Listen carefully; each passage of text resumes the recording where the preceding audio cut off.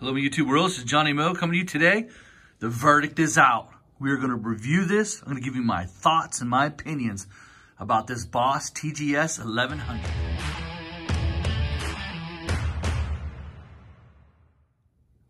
Hello, my YouTube world. Johnny Moe. As you can see, I went through pretty much all that salt. I got about a pallet and 3/4 left, about a pallet and a half left. So I went through about six and a half pallets through this. Specifically through this Boss tgis 1100. So I want to go through some things that I like about this, some things I don't like. As with all of my reviews, 100% honestly my opinion. They're not paying me. I'm not being sponsored by this company. So I'm giving you my honest thoughts about this. Now remember, for over a decade, I had a Snow EX 575 to compare this to. Now, let's just right off the rip, I just used it this morning. As you can see, we've been getting a lot of snow in the month of February. It's been a really good month for us snow-wise. So this is what it looks like after use. You can see that that little platform there holds a lot of salt. A lot of salt's caked on this, so it's definitely, I mean, look, it's salt is everywhere on this piece of this spreader here. So, I mean, you really have to give it a good bath.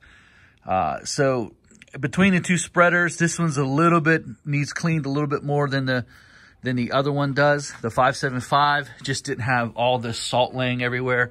It did get salt on it, you know, have no doubt about it. It used to get messy.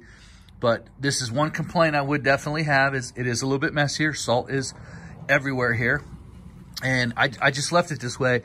I would normally go spray it off, but it is only 15 degrees, so it's hard to spray it off. I wanted you to see it. I wanted you to see, look at the wiring, where the wiring's at, how bad that, I mean, that's a lot of salt covering right there. See that? So that's going to be an issue. That means salt is getting in there. It's corroding stuff. And then you water it, water leaks into there. So you're going to have to definitely check your connections a lot more. As far as the spreader and how it connects, this is absolutely the best spreader I've ever used. Connecting, I mean, seriously, all I have to do is kick that little handle out, pull those, and pull that little lever right there, push it down. That'll unlock it. And what happens is I push it up, I push this up to that handle, I just push it up, and then when it comes back, it'll fall right down on to dolly type wheels. And it disconnects and connects so easily. That's what I love about it. It holds 800 pounds. I can actually put a little bit more than 800 pounds. It definitely holds 800 pounds. No doubt about it. It's the first spreader. I would say that over the Snow EX 575 said it held around 450 to 475 pounds. I found that it only held about 350 to 375 pounds. This actually holds 800. You can do it. It's 800 pounds. So first spreader, they say it holds 800. It absolutely does. And that's what I love about it. 800 pounds can get me through a whole round. For all my commercial properties, I can go out and put 800 pounds. I do have to load up a few more bags, 5, 6, 7 more bags to do sidewalks and stuff. But other than that, I'm giving you a live shot of what it looks like when it's done being used. I have it opened, wide open. I want the spray to come wide out. So we're talking about the spread pattern. I hate to say this, guys. It's not even close to the Snow EX. For this to spread really good, you have to spread it wide open to get that really wide pattern. Or the Snow EX, I could spread it on 37 to 43 is what I spread on that. And it would cover a parking lot really nicely. This does a good job at blast. And that's part of the problem, is that as soon as you turn it on, for, I don't know if it's 5 seconds, 7 seconds, 8 seconds, I don't know, but it's on blast, and then it goes down to the number. So what happens is you got a wide pattern, and then it comes down to a low pattern, wide, low. Every time you turn it on, shut it off.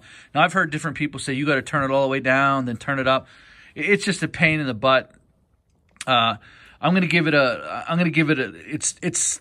it's just not a good spread pattern unless it's on blast. And then all of a sudden, you have to get used to it being on blast. And then you end up going through so much salt. I've had a lot of trouble getting my lots down to the right poundage like I was able to get down with my Snow EX. Snow EX is definitely a better spreader. Just hands down, no two ends about it.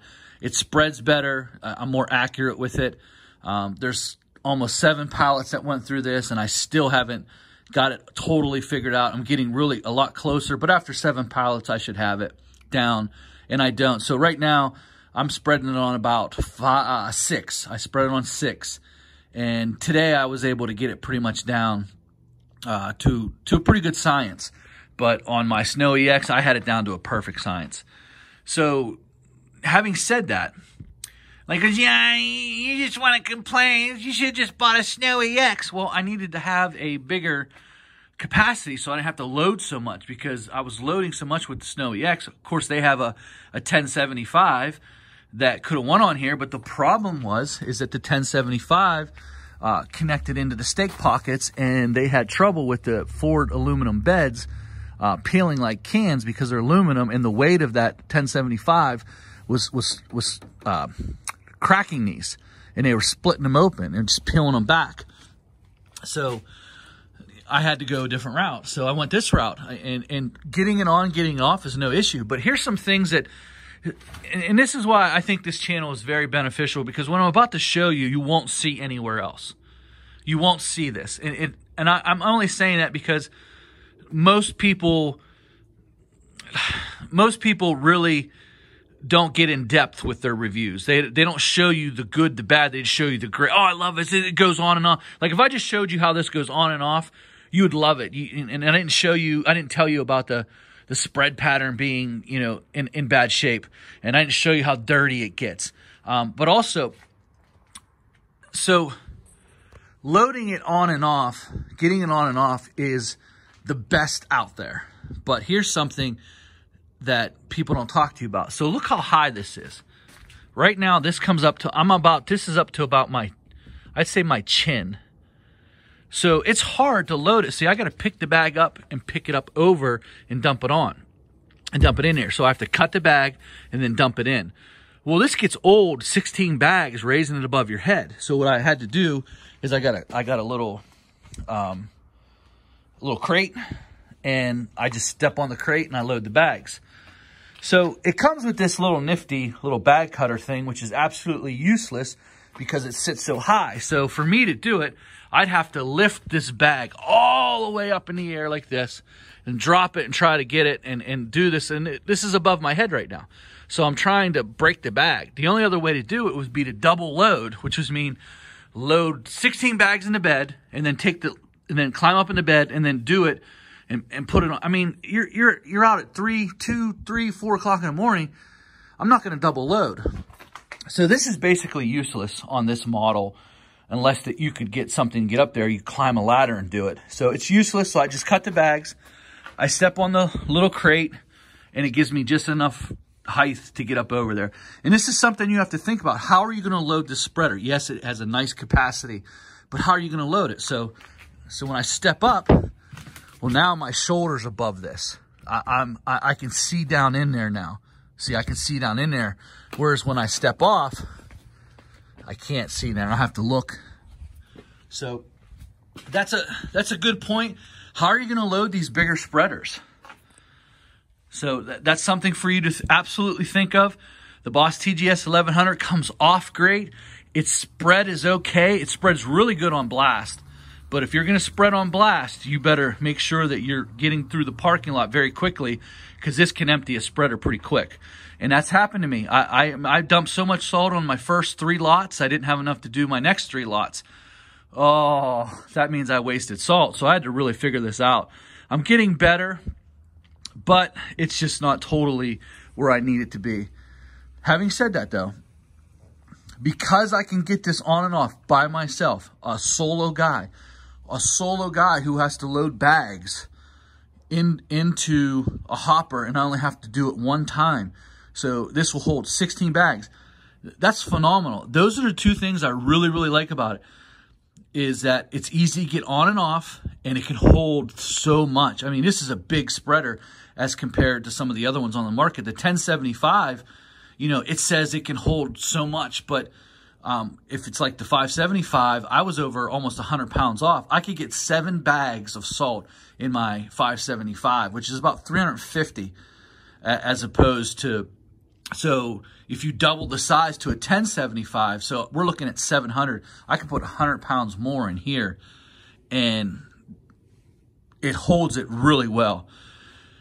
I don't have to, the only thing that's attached is it's attached to the hitch, a special hitch system. It's not attached to the truck.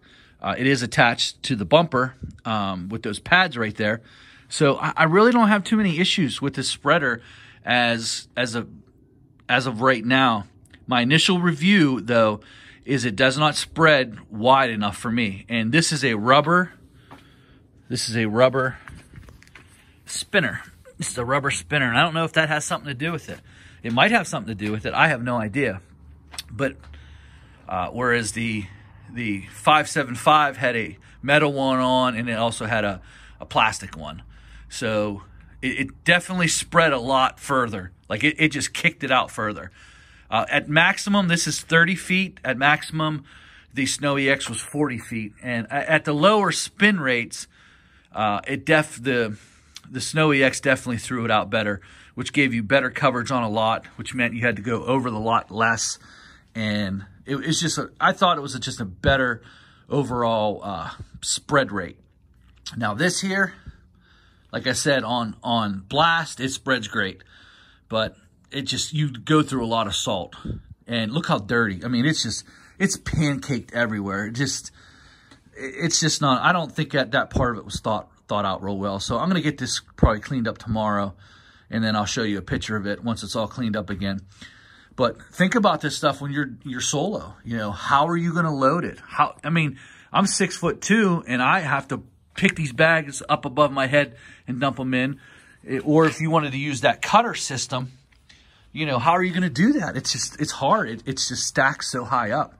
So, you know, having said that, these are the things I definitely dislike about this, is that it's hard to load, and the spread pattern is just not up to my pattern. So you might ask yourself, Johnny, would you buy this again? Man, I don't know. The one thing I can definitely say is that the biggest plus it has for it is that it comes on and off the truck really, really easy. And it's better than anything that I've seen out there. I just wish that the spread rate was just a little bit better. If it would just throw a little bit wider at the lower rates, I think it would. Because when it's on 6, it barely covers the width of the truck when it's on 6. Now when it's on, you know, when it's on blast, it blasts it out there. But it's just the spread rate on the lower rates just isn't good enough for me. But guys, that's my time. That's my total review. I gave you the good, the bad, the ugly. And for me, it's got me through another season. Hopefully I'll get to use this salt. 2 more, about a pallet and a half of salt left. It's been a great February so far. It is definitely, I have no mechanical issues with it as of right now. And the only problems I have is the loading. And this thing here is just worthless. This thing here is just worthless. It's just not even, and honestly, if a clump can get through that big, or a rock, you're done. It'll clog it up. This is a really big hole, you know, for this spreader. So, but since my salt's on the inside, I generally don't have too many issues. If I'm unloading the salt and I feel like there's a hard part of the bag, I will take that out. I will take that hard part out, because once I'm loading it from the truck into the garage is where I really start to feel, you know, if the bags are frozen or something. I take that, I heat that bag up, and I make sure there's no clumps in it. The only time I have real problems with clumps is when I was using bulk salt. Bulk salt can get a little bit clumpy, and you can miss something, because you definitely don't want to load that with up to 800 pounds and then have to unload it, because, again, you're going to have to get a step ladder to get above it and then scoop it all out, you know. So those are things you think of. How are you going to load? If you get a spreader like that, how are you loading that? You know, if you're solo, how are you going to do that? 2, 3 o'clock in the morning, 15 degrees, 10 degrees, you know. You have to find a setup. Hopefully this video will give you some ideas. I used a crate, and I just cut the bags in here. I'll pull it up here, cut the bags, take it over, dump it in. That's how I do it, guys. It takes me about 15 minutes to load 16 bags of salt in there. So within 15 minutes, I can be out the door. That's my time, guys. Any questions, leave them in the comments.